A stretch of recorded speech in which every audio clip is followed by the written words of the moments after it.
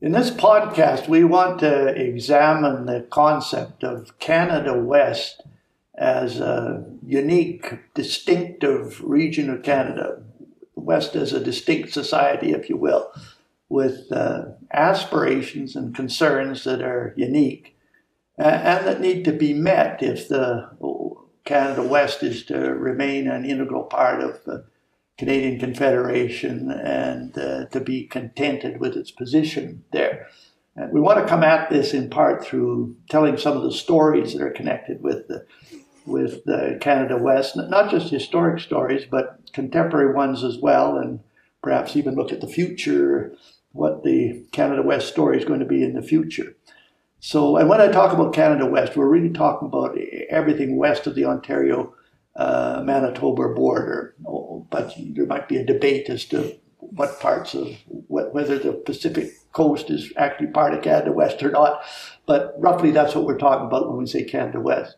So I'm joined today by Marco Navarro Jenny, who's spent a lot of time with think tanks and advocacy groups and dealing with some of the issues we want to talk about. And Mark, I wonder if we could start by you just saying, what is it about Canada West that is distinctive? What are some of those distinctive features?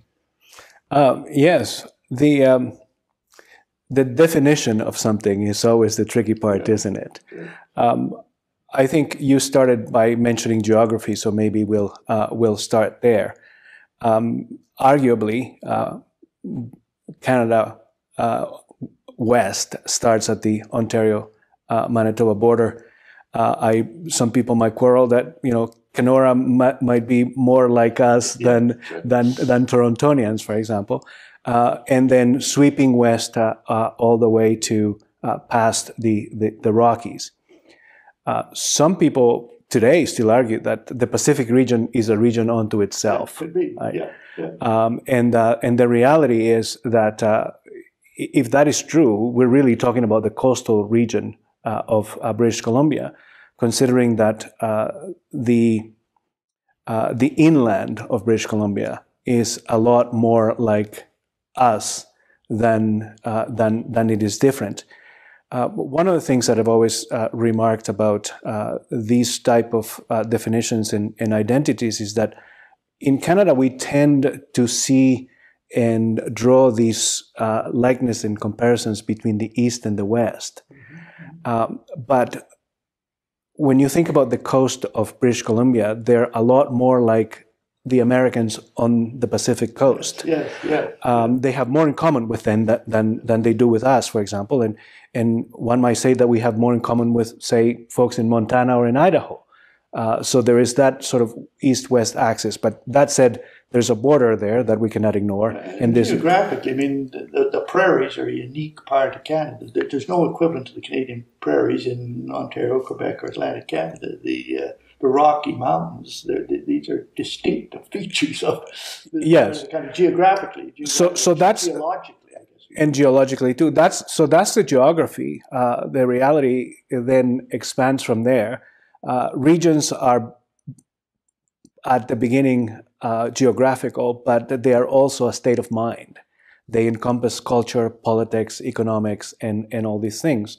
And what is unique about the West is a certain state of mind, a certain way of being that is largely rural. And even today, when the region is a lot more urbanized than the rest of, or than what it used to be, the reality is that even urban people in the West, people in Regina, people in Winnipeg, people in Calgary or in Edmonton, still identify a great deal with the lifestyle, if to put it that way. With the resource sectors as the fundamental building block of the economy. Yes. Another aspect of the region, of course, is that is in many ways newer, politically speaking, than the rest of the country. I have met people in this part of the world whose grandparents arrived here from somewhere else and lived in sod huts, in the early part of the 20th century. So there is that spirit of pioneering that is still very much alive in the Canadian West. It's a value to freedom. A lot of people came to the West to get free from something. In some cases, dictatorial regimes. In some cases, just the shackles of tradition. That freedom ethic seems to be a pretty big part of the Western political culture. And that's distinct from, say, Eastern and Laurentian Canada. A good deal of the people who first settled there were not really running from anything. They had come to conquer. They had come to plant a flag, plant a flag on behalf of their monarch, and that's quite distinct. They were, in a sense, pseudo agents of the state, whereas the people who settled the West were either running from something or looking to build something new. Yeah. Well, so I mean, so we can make the case. We could go on and this. West is distinct geographically, geologically.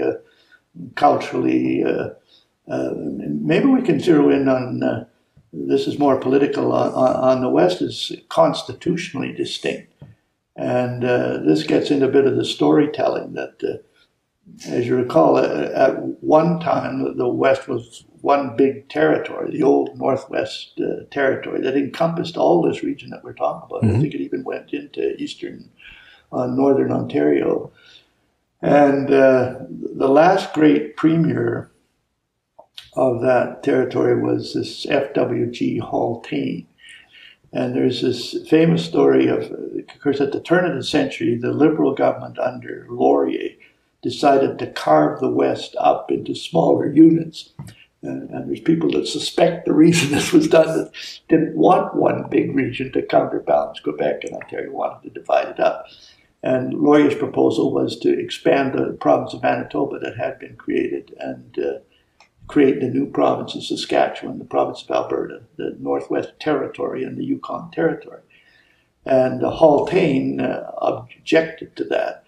And there was this debate held in, it was December 1901, in Indian Head, Saskatchewan. And it was a debate between Rodman Roblin, who was then the premier of Manitoba when it was the little postage stamp province, and Haltane. And Rodman took the federal position that it was okay to carve the West up. Of course, he was going to be premier of one of his provinces, so he maybe had a vested interest in that position. And Haltane took the other position that the West should remain as one big province. He wanted to call it Buffalo, to counter, to have equal weight with Ontario and Quebec in the Federation. And he labeled the people that wanted to carve up the West Little Westerners. And he characterized himself and his group as the Big Westerners. His question was, are you a Little Westerner? Are you a Big Westerner? And apparently he won that debate. And, you know, in those days, they had 1,500, 1,800 people came to this meeting in the winter by sled and by horseback. It was a big deal. He won the debate, but he lost the battle. Laurier's view prevailed. But, where this ties into the needs of the West, so those new Western provinces were created, but they were constitutionally and legally inferior to the older provinces. They were denied control of their natural resources. So the West was kind of born unequal constitutionally. And that's been a feature and a dimension of Western provinces, how to get legal and constitutional equality with the traditional parts of Canada. That's been a part of the Western aspiration, right, virtually from day one. And it's still reflected in some of the institutions of the country, the way that it has been carved up. If you think about the Senate, for example, we've had this desire to have an equal and effective Senate for a long time. The reality that, for example, a province like Nova Scotia or New Brunswick, who are represented at the tune of 10 people in the Senate instead of 6 for Alberta or Saskatchewan or BC. These are the sorts of things that that signal that kind of inequality. I remember I started studying political science at McGill, and I had J.R. Mallory was one of my professors, sort of a legend in political science in Canada, and Mallory referred to the West as a place that had been conquered and colonized. And he spoke about the West in terms of Roman provinces. And what he meant really was that they were provinces in the legal sense of the term, but that they were not equal to Rome. And therefore, they could be places where resources were extracted, where the wealth was redirected towards the center.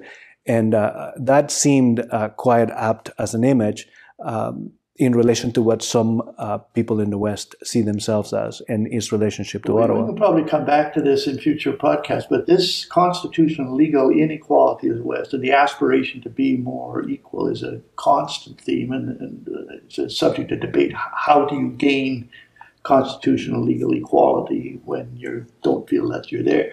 I guess the second thing we could touch on in terms of distinctiveness is the political distinctiveness, that the West has this tradition of its political innovation, of generating new political parties outside the traditional party structure. And originally, well, in the turn of the century, there was the old Progressive Party, which was basically an agricultural party, and then that gave birth to the farmers' parties, United Farmers of Alberta, United Farmers of Manitoba, United Farmers of Ontario formed a government there briefly. And these were political parties outside the traditional Liberals and Conservatives. And then the Depression produced two more parties, the CCF, which ultimately became the NDP, the Social Credit that formed governments in Alberta and BC. And then my own experience in the late 80s, the Reform Party, which then gave birth to the Canadian Alliance, which then gave birth to the current Conservative Party of Canada. So isn't that's a distinctive? The West tends to innovate politically through the creation of third parties as something quite unique. Certainly is, I think, dovetails with a certain kind of spiritedness in the West, in a sense of entrepreneurial politics that we see.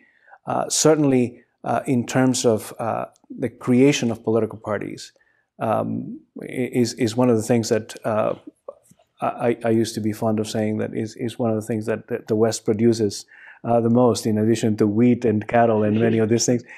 In addition to the natural resources, we tend to produce political parties, and often these political parties,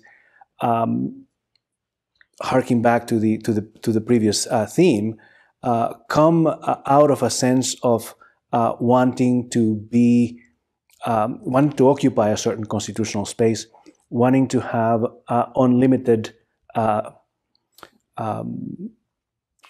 abilities to grow. If you think about, for example, the kinds of constraints that the Constitution imposed. So there's a desire for equality, but the desire for equality is out of a sense that something is being imposed on the region that the region wants to break out of. Many of them have had a protest dimension too. But you mentioned to me earlier, or was it on the phone, that the other region of Canada that does invent third parties is, you studied in Quebec. Quebec is a history of producing third parties too. There is a great deal of parallels between Quebec and the West, and sometimes between Quebec and Alberta, but in particular. And this is one of them, this production of new political parties, and a kind of reluctance to accommodate the tight duality or bipartisanship that the country was initially framed from. And I'm sure you've come across the correspondence between René Lévesque and Peter Lougheed prior to the patriation of the Constitution, and it is amazing to see the commonalities and the nearly brotherhood that there is between the two of them. I have a story on that. When the charter was being put together, my father and I took a look at some of the early documents and noticed that there was no protection of property rights. There was no property rights protection in Pierre Trudeau's original draft. So we put the project together to draft a property rights protection section to be included in the in the charter. And then we went around to, at that stage, we knew a fair number of the premiers to see if we could get some provincial government to carry this into the discussion that ultimately led to the charter. And ironically, we couldn't persuade any of them, including our conservative friends, to do this. I had a session with Rafe Mayer, who was the constitutional minister in BC, and I showed Rafe this thing and said, we've got to get this into the Charter of Rights and Freedoms. And Rafe said, this would make it hard to expropriate stuff. It didn't mean you couldn't expropriate, but this clause said if you expropriate, you had to pay fair. There was, nor should private property be taken except by due process of law and upon payment of just compensation, very similar to the American provision. We couldn't get anywhere, including with Peter Lyon, because Peter felt it was a criticism of his Alberta Bill of Rights, which didn't have a property rights protection clause. And we couldn't get around that. Anyway, for some reason, I went to Quebec City. Like at that time, we had a socialist separatist government, but we knew the energy minister there was Guy Giron, so I went to see him, and we had this discussion. There was a blizzard that day. It ended up getting stuck with him in the legislative building in Quebec City for longer than what my appointment was. And we got kicking this around, and then I don't remember now whether he said it or I said it or how it came about. He said, you know, if you expanded the definition of property to include property held by the Crown in the right of the provinces, wouldn't entrenching that clause protect provincial resources from expropriation by the federal government? Which is not a bad idea. That is a brilliant idea. I still have a file on this attempt because it was not successful. We couldn't get the economic protection clause into the charter. But the most favorable letter I have in this file from the administrations is from a socialist separatist premier or office in Quebec, arguing something quite similar to what the West was, or what we felt the West should be advocating on the subject of property rights. And we still don't have full protection of property rights in Canada. But coming back to this political distinctiveness, I guess another distinctiveness, well, maybe going back to what we said before, this attempt to get constitutional equality, the one success that the West had in that regard, and it was engineered by these third parties, was to get the constitutional amendment that gave the control of natural resources to the provinces back from the federal government in 1930. And the way that came about was these parties played a big role in it. It was championed mainly by the United Farmers of Alberta, by Premier Brownlee, who pushed for this, that the western provinces should have control of their natural resources, just like Ontario and Quebec and Atlantic Canada. But of course, you had to get the federal government to agree to it. And in those days, you had to amend the BNA Act, which was basically a British statute. And but in 1930, there was just this fortuitous circumstance in the Parliament where Mackenzie King had a minority government, and there was a bunch of these progressives and United Farmers in that Parliament, and they made it their condition on supporting King in his minority position was that he agreed to the Natural Resources Transfer Agreement. So the one constitutional amendment that where the West actually had a victory was to get control of its natural resources would not have occurred had it not been for the efforts of these third parties, and particularly the progressives in the UFA that held the balance of power in that 1930 Parliament. And King, the Parliament agreed to the measure, and then it went to England. Of course, England said or Britain, and they'd do whatever was necessary, and that's how that amendment got into the Constitution. And ironically, King was defeated 2 months later, but so he just got in by the wire. But those third parties played an enormous role in the one constitutional victory that the West ever got.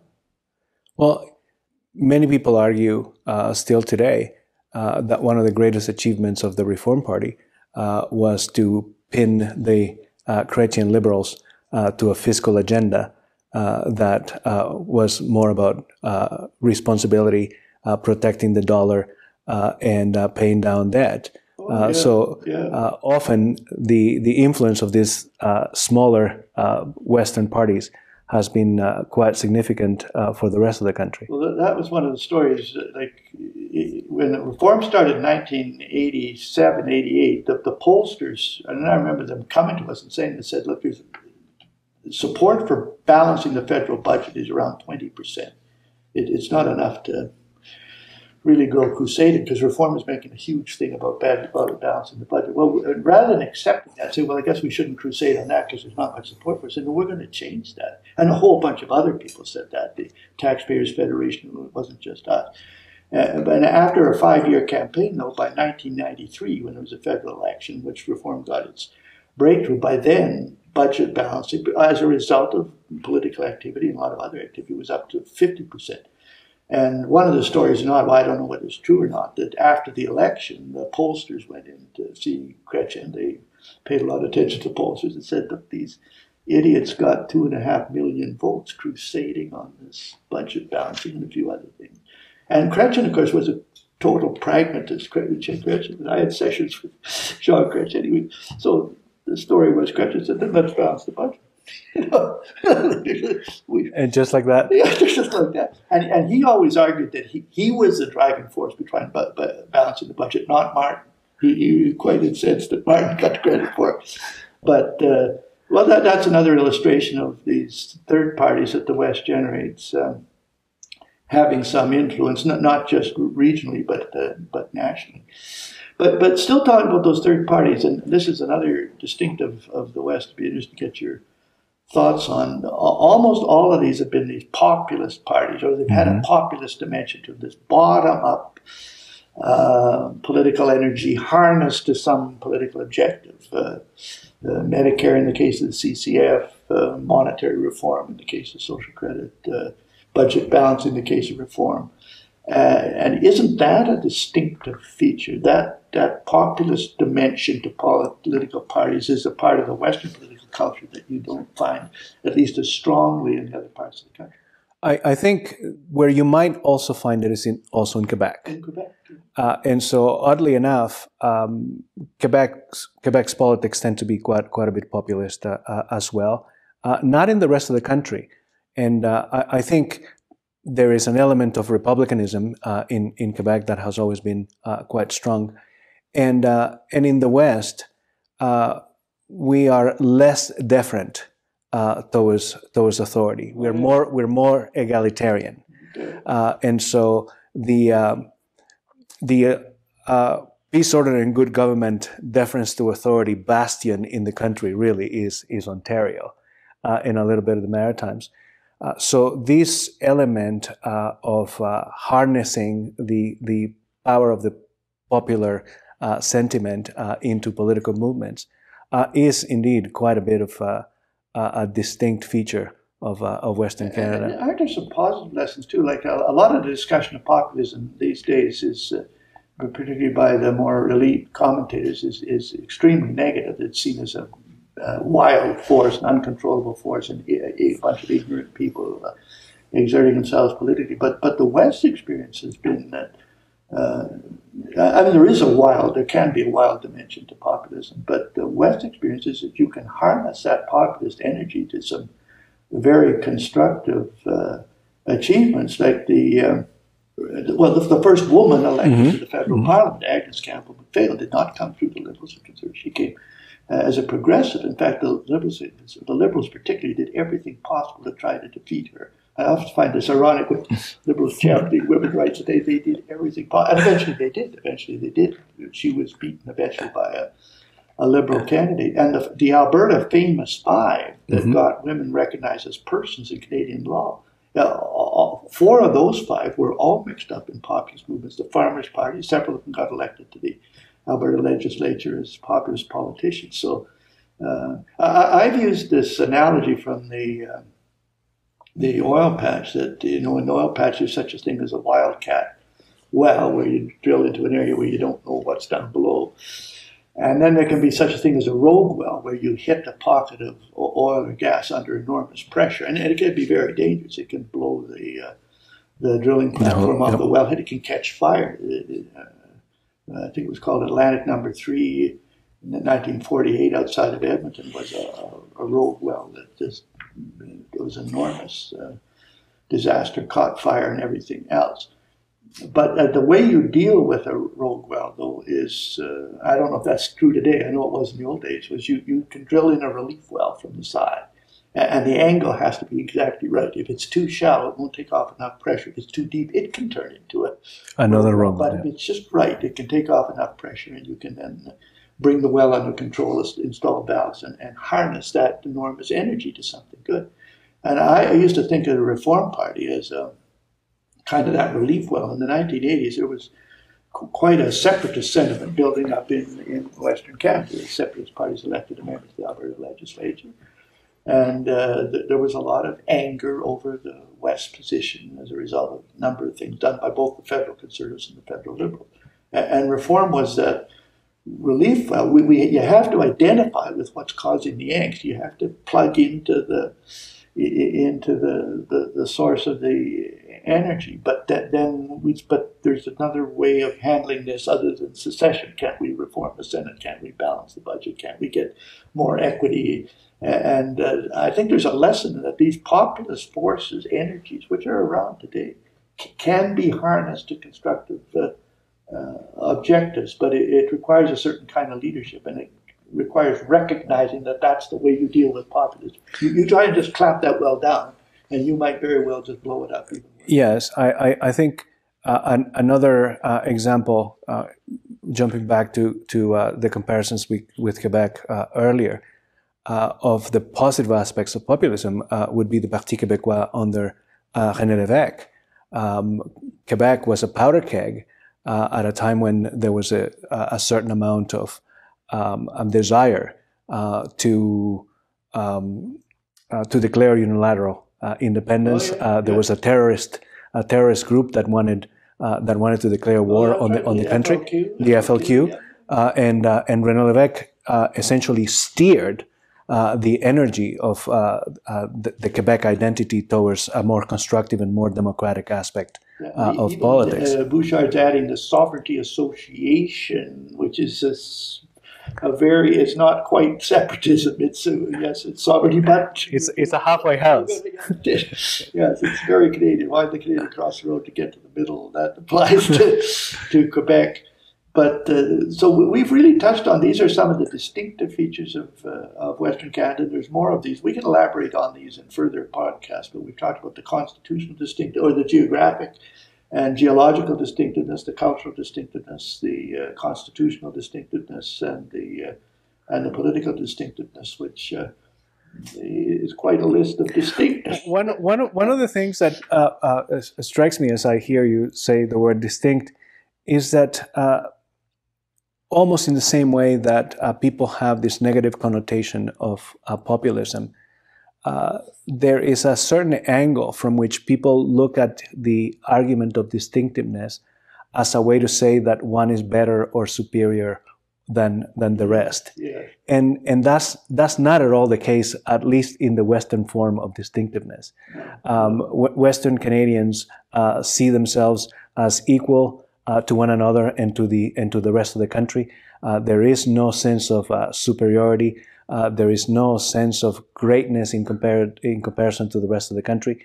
There is a certain demand that the West be given its place, but it's not out of a desire of superiority. It's actually out of an egalitarian desire. Yeah, a desire for equality, yeah. not superiority. Yeah. Let's jump forward now to, we've talked about the West distinctiveness, but let's talk about some of the current distinctive aspirations of Western Canada. And I use the word aspirations. I used to give a lot of speeches on Western alienation, which dwelt on the West's concerns.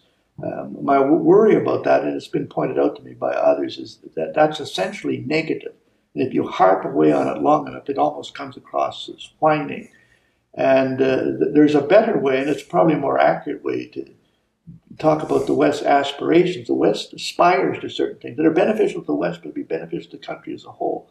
So it may be better to list these Western aspirations and maybe deal with them. And I'll maybe list some of them off, and then we'll come back to each one, or you might want to add to them. Okay, sounds good. One of them is the West aspires to see the natural resource sectors, the agriculture, energy, mining, forestry, and fisheries, recognized as fundamental building blocks of the economy, not as some kind of relic from the past or something that's been bypassed by future economic development. So there's the whole natural resources sector and how it's treated and recognized.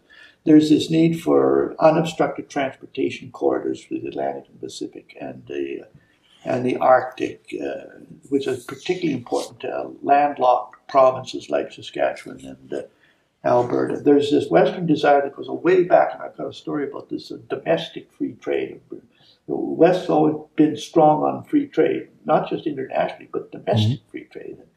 There'd be benefits in that. The West aspires to greater freedom of trade within the country.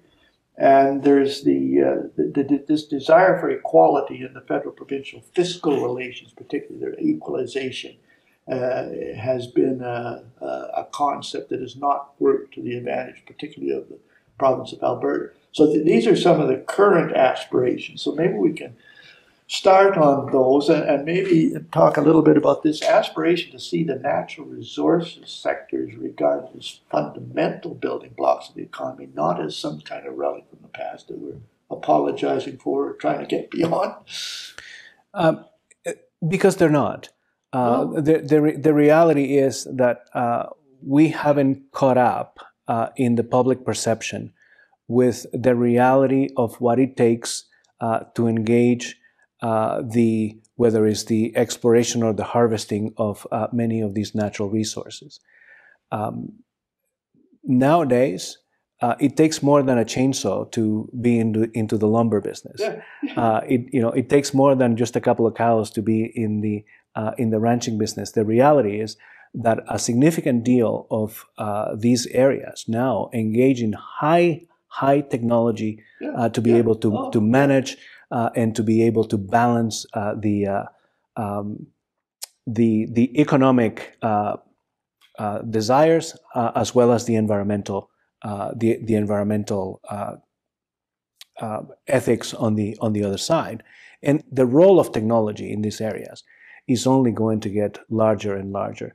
Nowadays, we have farms that are completely computer run, that they gather data in which is hooked up to a computer, and the computers regulate the exact amount of water that is needed to irrigate and fertilize and all these sorts of things. So the idea that the exploitation of natural resources is something that Canada used to do in the 17th century, and therefore we must come out of it, it does not really respond to the economic and the technological reality of how we engage. It aspires to get national governments and provincial governments that recognize that and champion that. I mean, there's not a lot of things Canada can lead the world in, but Canada has one of the largest stocks of natural resources of any nation in the world. It comes from having the second largest land area. And why we don't recognize that as a strength and endeavor to exploit it rather than kind of apologize. One of the visuals that I've used to try to explain this, like there's this old sort of pyramid model of the economy that has the natural resource sectors in the basement, then it has the respective manufacturing sector on the respectable main floor, then it's got the service sector, and it's got the knowledge sector in the penthouse. There's a lot of very sophisticated people that's their model of the economy. And what I do is try and take that pyramid and cut it the other way. I say that there's an agricultural production sector at the base, but there's an agricultural manufacturing sector, which is huge. This is what you're saying. There's an agricultural service sector. There's an agricultural knowledge and technology sector, but it's built on that base, and that's the same for every one of those resource sectors. And high finance, it's also included in that. And so that's an area that I think there's a lot of work has to be done to try to get that recognition of the resource sectors as fundamentally important, not just the West's economy, but Canada's economy is something to work on. Well, let's look at the second one then, and this is where some of your expertise is very relevant. This need for unobstructed transportation corridors to tidewater, to the Atlantic, the Pacific, and the Arctic. And of course, Canadian history and the history of the West, the creation of transportation corridors played a huge role. And the original search for the Northwest Passage was a search for a way to get to the west from the east.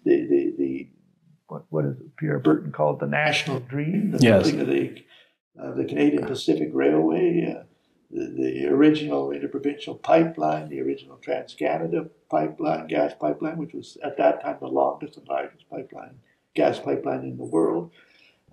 Historically, there's been this constant search for corridors, but what's the contemporary story there and the contemporary need? Well, there's different aspects of the contemporary story.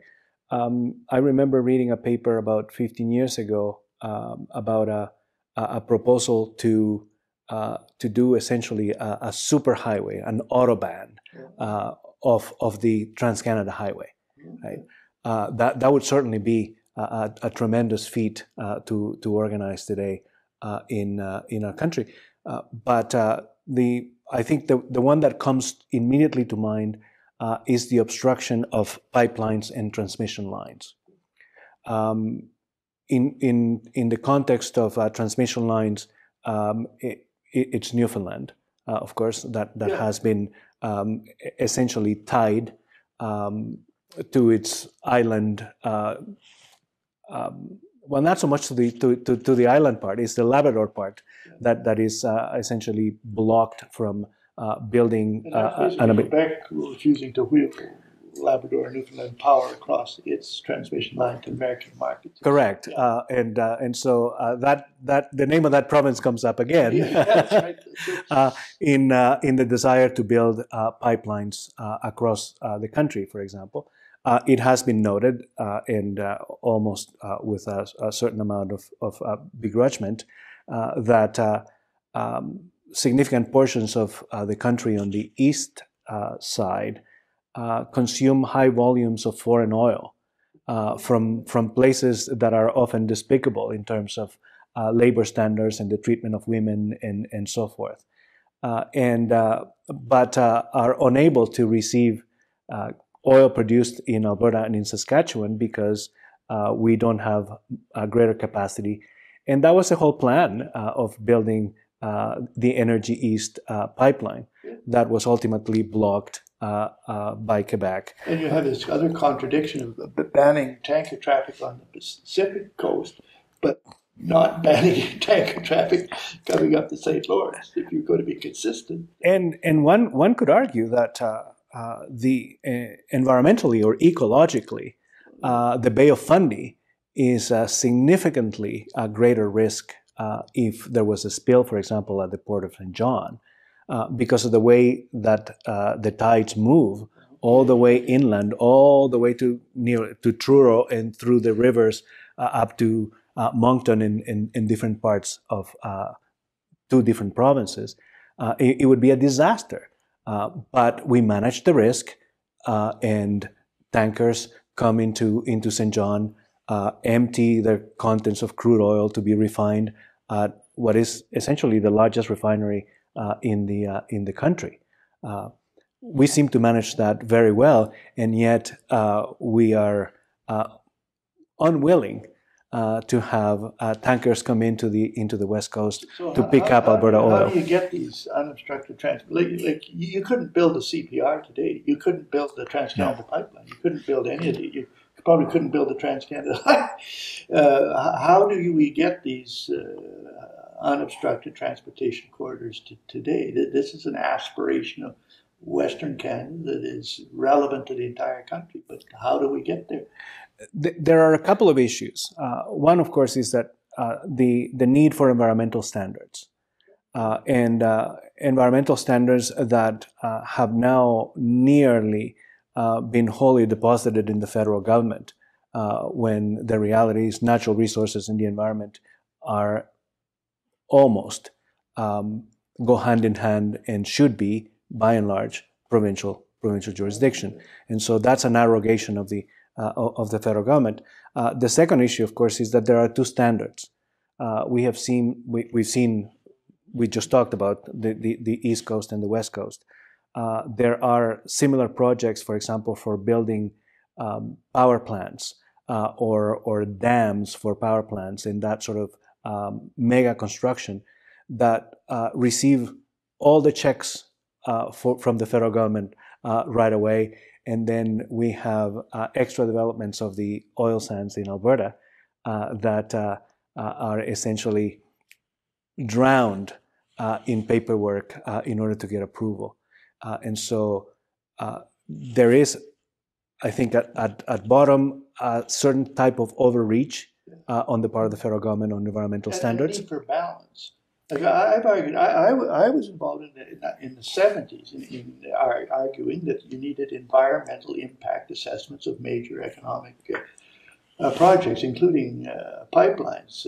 Alberta's first Environmental Act was passed, I think, in 1970. But the quid pro quo on that, and I've argued this in more recent years, is we also need economic impact assessments of major environmental protection measures. Where's the environmental impact assessment of Canada signing the Paris Accord? Where's the economic impact assessment of adopting the carbon price regime? I'm not saying there shouldn't be these protective measures, but you need the environmental impacts on the one hand and the economic impacts on the other. Then a government can strike a balance between them. And it seems particularly the current federal government is all on one side of that, and we don't have balance. And this precludes progress on these interconnections, these unobstructed transportation. Yes, and not to complain too much, but now there is another finger on that scale with the desire to have these gender balance assessments of mega projects. Oh, right? Sure. This intersectionality, as the Feds calls. Well, another thing that I put forward on this, still talking about unobstructed transportation corridors, I think the federal government should legislate the rights of way. I distinguish between what's in the right of way. You just need the right of way. I don't know, half-mile wide corridor that all the federal government does is guarantee the right of way. And then if you want to build a railway, you want to build a pipeline, you have to go and apply to use the right of way. But the right of way can be established by federal legislation. That section of the Constitution, section 92:10. A and C, actually, that says the federal government can declare something like that to be a work to the advantage of Canada, which puts it under federal jurisdiction. And it seems to me there's a place to create those right-of-ways, to create these, and you don't have to prejudge then what's in the right-of-way, but you say there will be a corridor to the Atlantic, the Pacific, and the Arctic that will be guaranteed by the federal government. And I'd go so far as to say that make amendments to the criminal code to say if you obstruct something in one of those right-of-ways that has got regulatory approval, you will be guilty of a criminal offense. Yes, and I think the federal government has a similar ability, perhaps not to the great extent, to open up interprovincial trade across borders. The present reality is that each province claims to have a kind of embracing free trade, but the reality is that through a series of regulations and rules, there are huge barriers. When I lived in Atlantic Canada, there are lots of quirky examples. In the 4 provinces, there are 4 different standards to regulate the repair of elevators, for example. Do you really need 4 different standards of regulation for elevators? But the funniest one, and perhaps the most grievous one, was that between Nova Scotia and New Brunswick, people who work in construction and electricity and that sort of thing were required to have one set of boots to work on one side of the border and a different set of boots because the boot requirement and the contents of the first aid kits were completely different. Right? And so clearly, that's a hindrance by design to prevent people from moving back and forth. maybe we can come back a little bit. I can remember where we were supposed to talk about. Well, this is morphing into that. Another one is this aspiration. And I guess you could question the legitimacy of it because the provinces erect these barriers, but there is this aspiration for freer trade domestically. And this has a long history in the West. This is sort of a funny story, but someone pointed out to me that the first free trade rally in Western Canada was held in 1849. A Métis trader by the name of Sayer, S-A-Y-E-R, I think it was Guillaume Sayer. He worked for the Northwest Company, he worked for the Bay, but he was one of the independent Westerners, and he went down to North Dakota, to Pembina, North Dakota, and he bought some goods and came back and started to sell them in the Northwest. At the time, it was controlled by the Hudson Bay, and the Hudson Bay had an absolute monopoly on trade. So he was actually guilty. Free trading was a crime. So he was charged with free trading. And he was dragged before a magistrate in Assiniboia to be tried for the crime of free trading. But fortunately for him, this trial was set for the spring when the Métis buffalo hunters were all in town getting ready to go out on the buffalo hunt with their buffalo guns. And it was quite clear to the magistrate that these Métis buffalo hunters were on Sayer's side. So he technically found him guilty of free trading, but he didn't send him to prison, and he fined him $1 or something.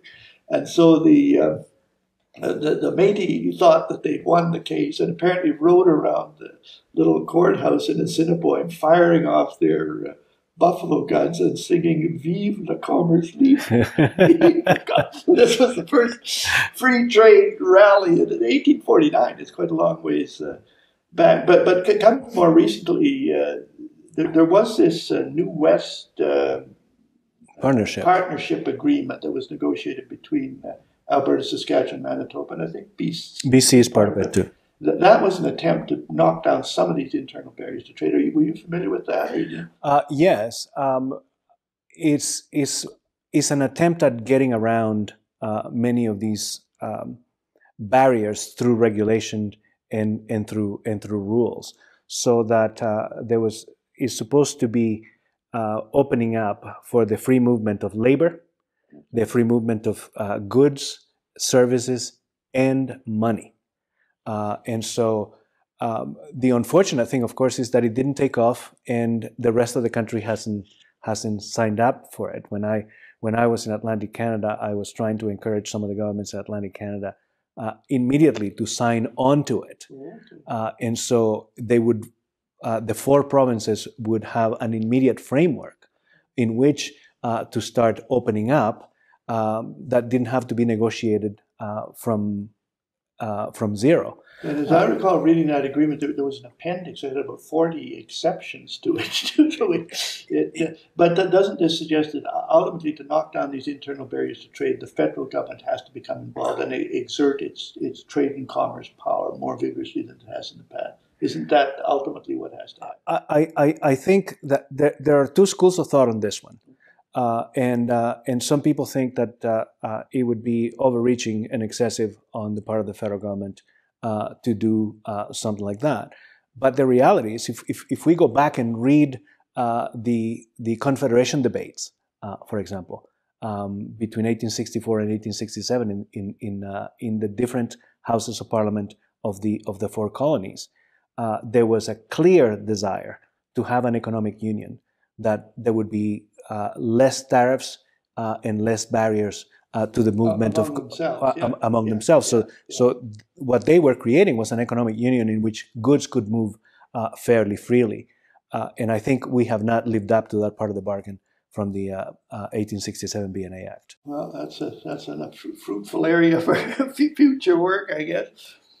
I guess one of the other aspirations comes back to this equality business and the desire for greater fairness and equality in federal, provincial, financial relations, which includes equalization, but is bigger than equalization.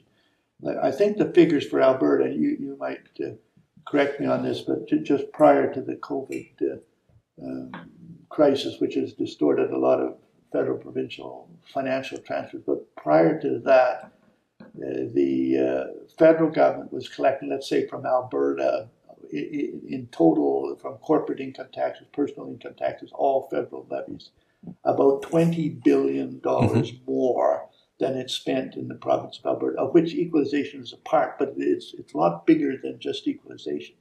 And that is very much resented. And Alberta doesn't mind contributing more than its fair share to the economy as a whole, but considers that an unfair aspect of the federal-provincial financial arrangements. And what can be done to get at that? I think by now it's kind of ingrained in the culture that a desire to have what is originally in the spirit of equalization, that provinces should offer a certain level of services to all citizens at a similar level of taxation. But that spirit does not require equalization to be in the form that it is or to unfold with the present formula. There are many issues with the present formula that make it, again, going back to the previous part of the conversation, unequal or unfair. That certain resources are included in the calculation of the formula, and others not, and that advantages some provinces and disadvantages other. Non-renewable resources like oil and gas, for example, are included in the formula, whereas, for example, hydro energy is not. So these are things that need to be fixed, and it is possible to preserve the spirit of wanting to share. And Albertans are generous people. It's not that they don't want to share, it's that there are significant inequalities. And of course, then there is the element of obstruction, that one province is essentially blocking the greater development of the very natural resource and its exportation abroad, and that is generating the golden eggs, as it were. And so I think Albertans, in particular, I think one could say probably to some extent in Saskatchewan as well, there is this certain desire to free the fiscal shackles in many ways. Do you think there'll be an opportunity? As you know, Alberta's just had this referendum on equalization, where majority, and not a huge majority, but significant majority, the people that participated in that said yes, we should remove the section of the section 36(2) of the Constitution that constitutionalizes equalization payments. It should be removed. And as I understand it, the federal government's got some obligation now to negotiate with Alberta over that point. And I think the Premier's calling for a federal provincial meeting to discuss it, or he probably will. And at that meeting, well, I think, I guess Alberta would present the position that the way it's being done now is not equitable. But the question is going to come then, what's an alternative approach to that, where you still recognize the spirit of equalization, but not the inequities of the current formula? Is there anything clear as to what that alternative might be? It is not, but there are alternatives. One of the things, for example, that has been argued about or in favor of removing equalization is that it also hurts the recipients, in the sense that there is a less impetus to grow the economy, to grow the budget, to grow the side of social welfare on the individual level.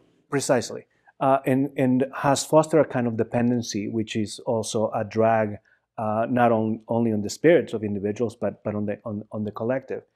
And so when you have disincentives to grow your economy, well, you're not going to grow your economy. And I remember reading a paper now many years ago, and that argued, for example, that one way around the redistribution that equalization provides would be for the federal government to download the GST income to the provinces. If you think about it in those terms, so the GST wouldn't be going to Ottawa. the 5% that we collect would remain in each province. And that means that the have-not provinces, or the recipients, I like better that term than have-nots, that the receiving provinces will have now an incentive to grow their economies. Because the more they grow their economy, then the greater the income into the provincial coffers. And I don't know that is the precise answer, or whether those are the kind of things that should be thought of. Maybe end this section on equalization with a story that this is more amusing than anything else. As you know, there's a huge literature on equalization now, and a rationalization of it, and the theory behind it. And when I was going to university a long time ago, there was a lecture given by a very learned professor on the intellectual framework of equalization. And I listened to this. I was very impressed with it. And I went back across the river. My father was Premier of Alberta at that time, and I went into his office and said, "I now understand equalization." He said, "Oh, that's good. Tell me how it works." And so I started to repeat this lecture, and he started to chuckle. And I said, "Well, what are you laughing about?" Well, he said, "I attended the first federal provincial conference. Mackenzie King was still the prime minister after the war when this came up.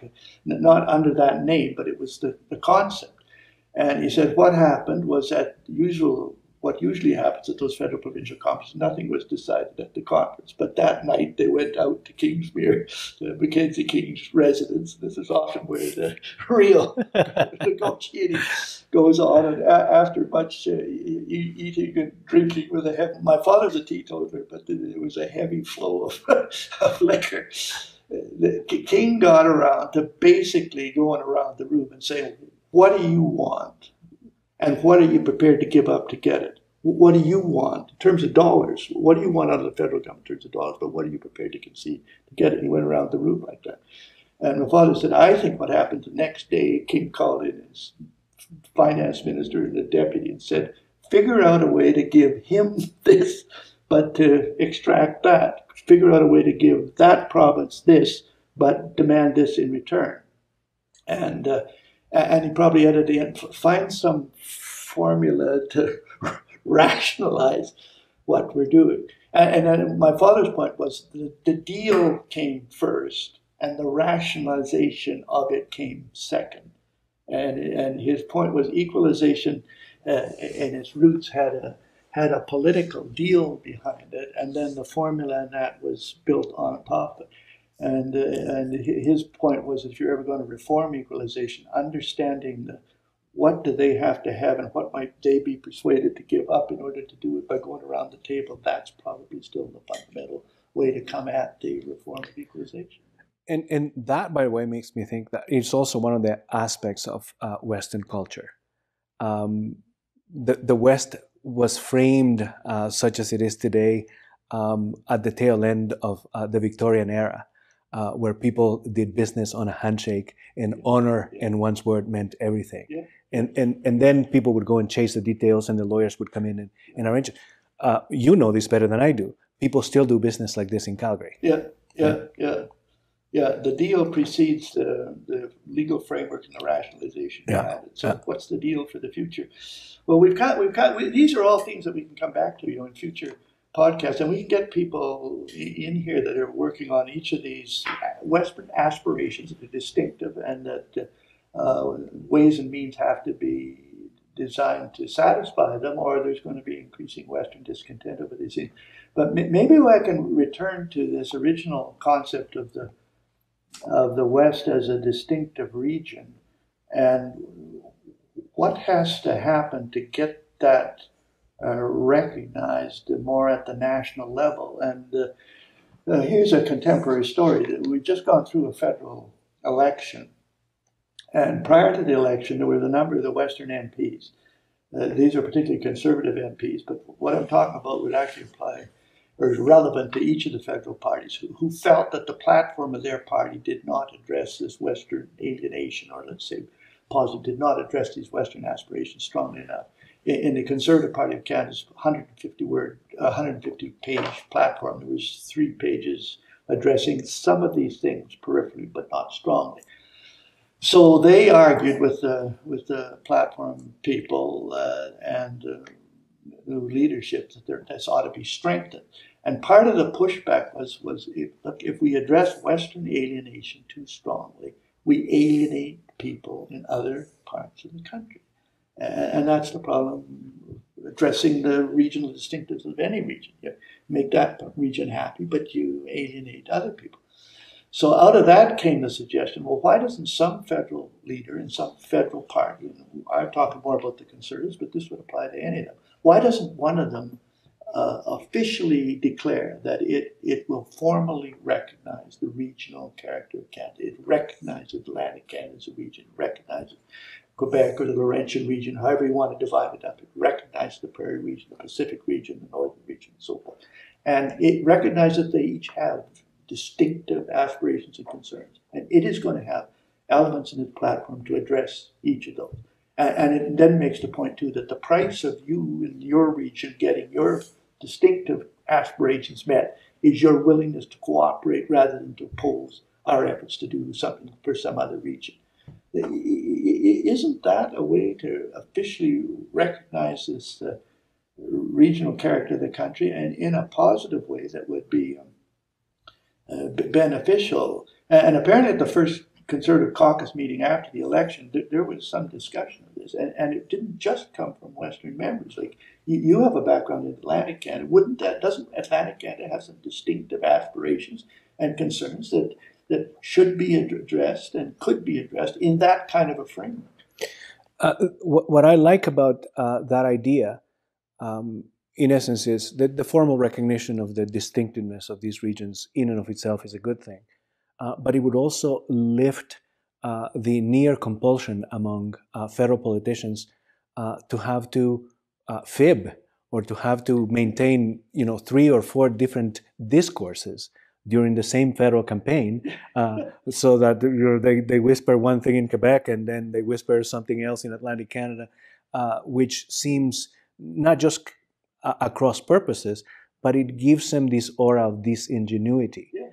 Whereas if we actually came out and said, this is a region, this is a region, this is a region, and these regions have inherent needs that must be addressed, then it would make it, I think, in many ways, more open and more honest. And then these distinctives, like in that framework, addressing Western aspirations doesn't stick out like a sore thumb, or addressing even Quebec's distinctiveness doesn't stick out like a sore thumb. But under the current arrangement, if you do, under this current conception, if you address anybody's, well, it sticks out like a sore thumb, and it causes you more political problems. This formula would also apply to the urban. In each of those regions, there's an urban-rural divide that you should almost recognize in the same way. Like you should say to urban people, look, these rural people have certain aspirations and concerns. They're fundamentally different. That their attitude to everything from guns to law and order is fundamentally different from you. It's not illegitimate, but it's different. So we're going to address that for them, and we're going to address,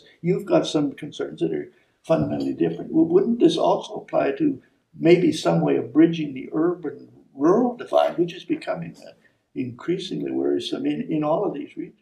In all the regions, in tiny little provinces like Nova Scotia and PEI, there are significant urban and rural divides, and you don't think of it that way, right? But it does, and we need to get past this notion that is almost inherent to states, that is homogenizing legislation and homogenizing regulations, right?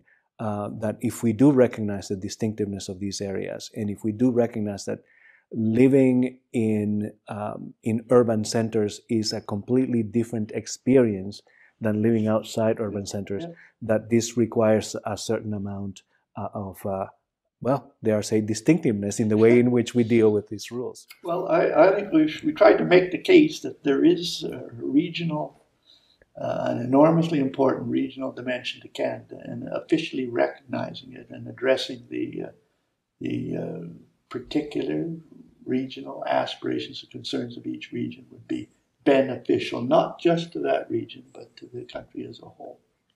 Well, in wrapping this up, Marco, coming back to the political actions that are necessary, the political options that are available for gaining greater recognition of the distinctive character, particularly of Western Canada.